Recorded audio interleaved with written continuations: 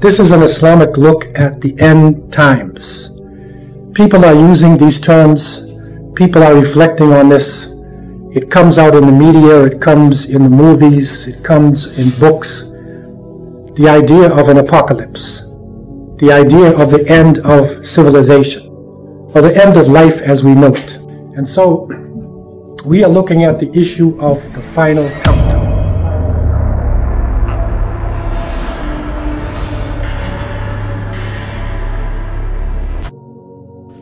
Let's begin by saying what the Dajjal, that word, means. Dajjal is an Arabic word meaning,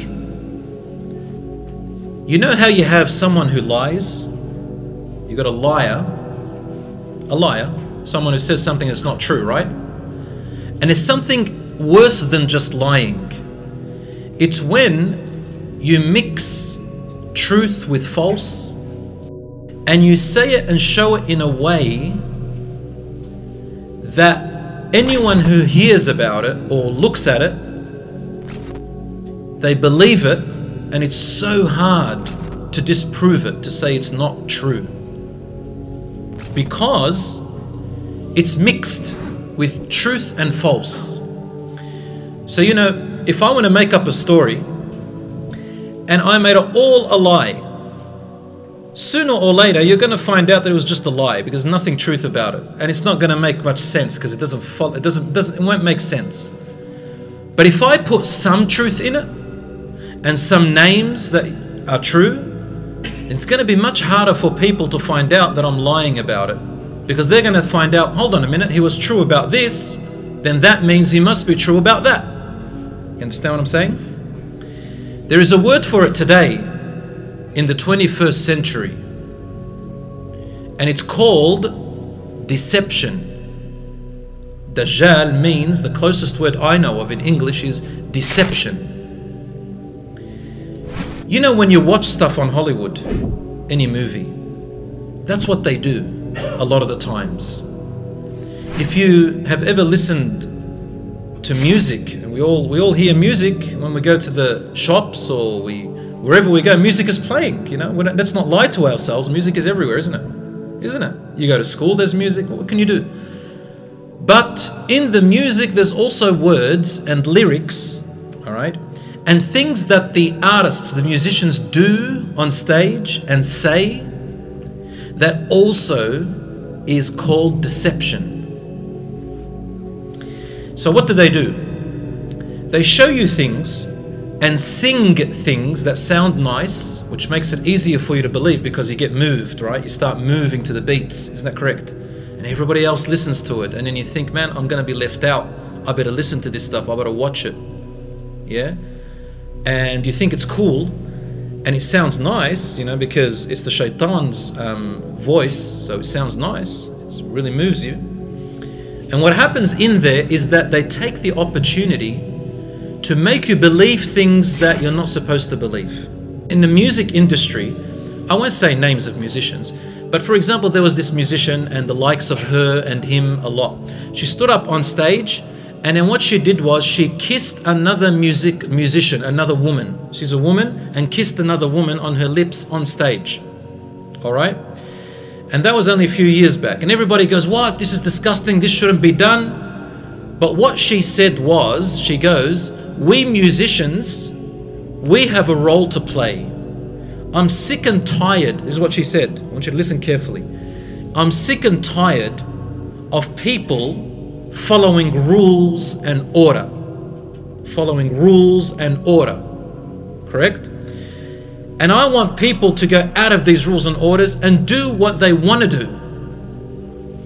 So I'm going to promote this relationship of woman with woman, right? And as time went on, it became normal. Isn't that correct? Normal.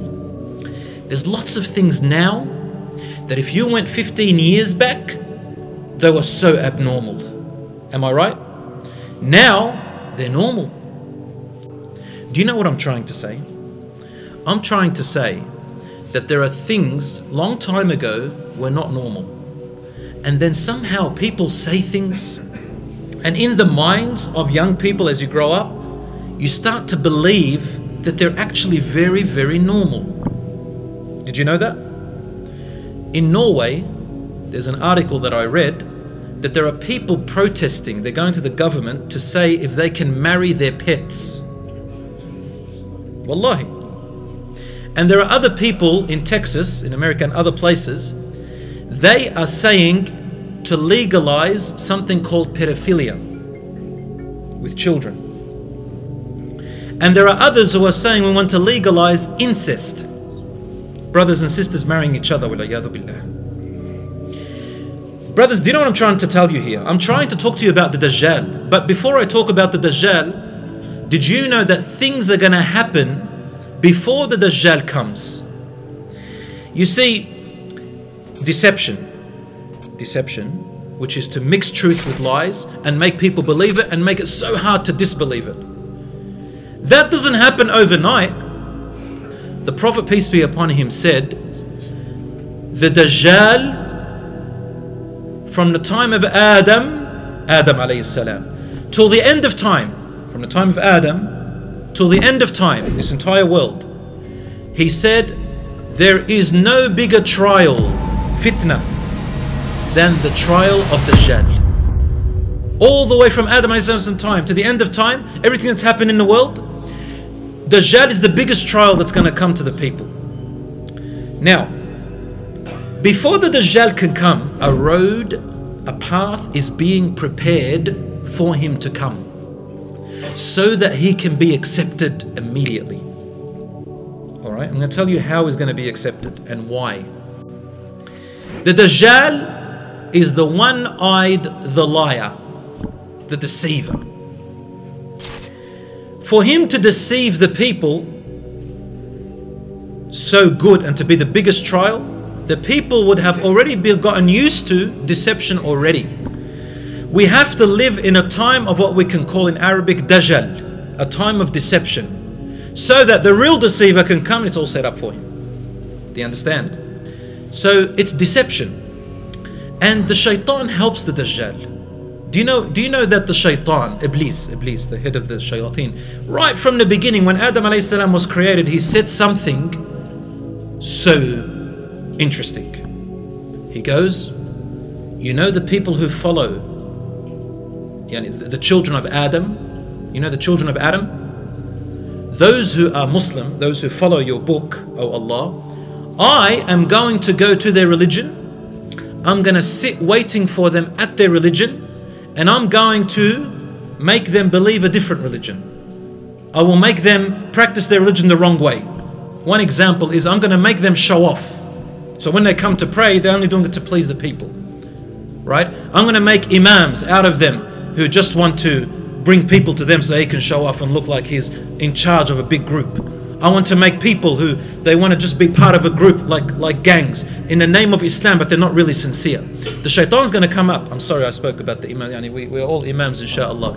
But I'm going to say, brothers and sisters, that the shaitan is going to deceive even some imams. He'll deceive you, he'll deceive me. Why? In preparation for the Dajjal. Now the reason I said imam is because of this. Get ready.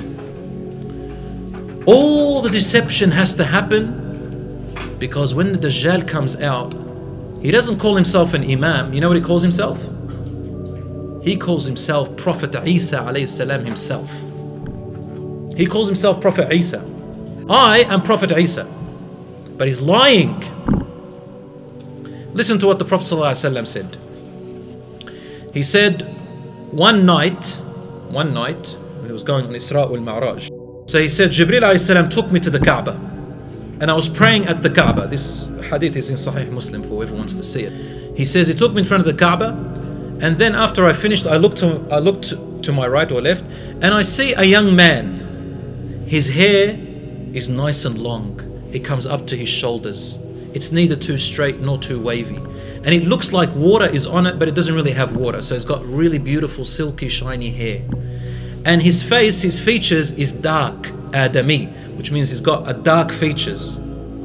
And he had two people with him that he was putting his hands on their shoulders. And I liked the way he looked. So I asked Jibreel, who is that? And Jibreel said, that is your brother Isa alayhi salam. Isa ibn Maryam. the real Isa. He goes, then I looked to the other side and I saw another young man. And this young man, he was one of the biggest sizes that I've ever seen. He wasn't tall, but he was just big. And his hair was very coarse, very rough hair, right? And one of his eyes, the right eye, it was bulging like a grape, but the you know the black part, you know the iris, you know that inside, it's like a sultana. He can't see from it. It's gone, so he can't see from it. It's blind from the right eye, and the left eye. He also called it in another hadith. He says it's a'war as well. A'war means it's deformed. A'war doesn't mean blind, it means deformed. So you're going to see hadith which Prophet ﷺ said his right eye is deformed. Sometimes we'll say his left eye is deformed. What it means is that the right eye, he cannot see from it, mutfi'ah, he doesn't see it. And the left eye also looks unusual. It's got like a piece of meat under it, and it doesn't look normal. I think he even has a different color, but he can see from it. So both his eyes are deformed. They don't look normal. But one, the right eye can't see from it, the left eye can see from it. That's why he's called Al-A'war al-Dajjal, the one with the deformed eyes. It doesn't necessarily mean the one-eyed Dajjal. You know how sometimes they put on the movies a big, what do you call it, cyclops. You know the cyclops with one big eye here? Yeah, you've seen them on Lord of the Rings, big cyclops. So it's just something connecting with the young ones. So he's got a big eye. That's not what the Dajjal looks like. The Dajjal, he sees with one eye, which is the left, but both his eyes are deformed, okay? So Prophet ﷺ is describing him to us so well. Anyway, he says, and he had two people and he was, leaning on their shoulder. And the Prophet ﷺ said, "Oh Jibreel, who is that?" And he said, "That is Al-Masih Al-Dajjal." In another hadith, he actually said something else. Said, Isa ibn Maryam is Al-Masih Al-Sadiq, or As-Siddiq, which means the Masih, which means the Messiah, but he is the truthful Messiah. And then he turned to the actual Dajjal and he said, he's also the Messiah, he said Messiah, but he is the lying Messiah. And Masih has several meanings. The ulama gave it 30 different meanings, maybe even 40 or 50.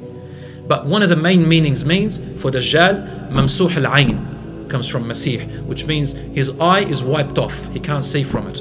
Other scholars they also said, which is also correct, he said Masih meaning he will travel the entire world or spread out through the world. You understand what I'm saying? So this is the name of Isa alayhi salam, the real one. Is the name of Dajjal. But Masih, the liar, and Masih, the truthful one. You get it? Ad-Dajjal is the deceiving liar. Between his forehead, like when you see the Dajjal, he goes, everyone who can read or can't read will recognize it. Bayna aynayhi, on his forehead, between his two eyes, so here, there is the word kafir or kufr, which means disbeliever. The Dajjal is kafir, which means he's showing you the wrong thing. Okay? And what will happen is that the Muslims will recognize it and stay away. It'll be very, very hard for them. And then people start following, and they follow him because he also shows miracles. Well, that's what he calls them. He calls them miracles. But Allah gave him certain trials. For example, the Prophet ﷺ told us that he will get to a mountain, a hill, and he will order all of its treasures to come out, and the treasures will be found very easily, as if they're serving him. He will order clouds to come and unite, and he will make the rain fall in lands that don't grow. And the people look and they go, oh wow, he gave us crops. And he starts doing all these things, right? The people who don't follow him, they live in hardship, in misery. They're going to get hungry, they're going to get thirsty. It's very, very hard on them. So the rest start following him. After a few days, what does he say? He says, I am God. I am your Lord. I am God. And then Dajjal will roam the earth.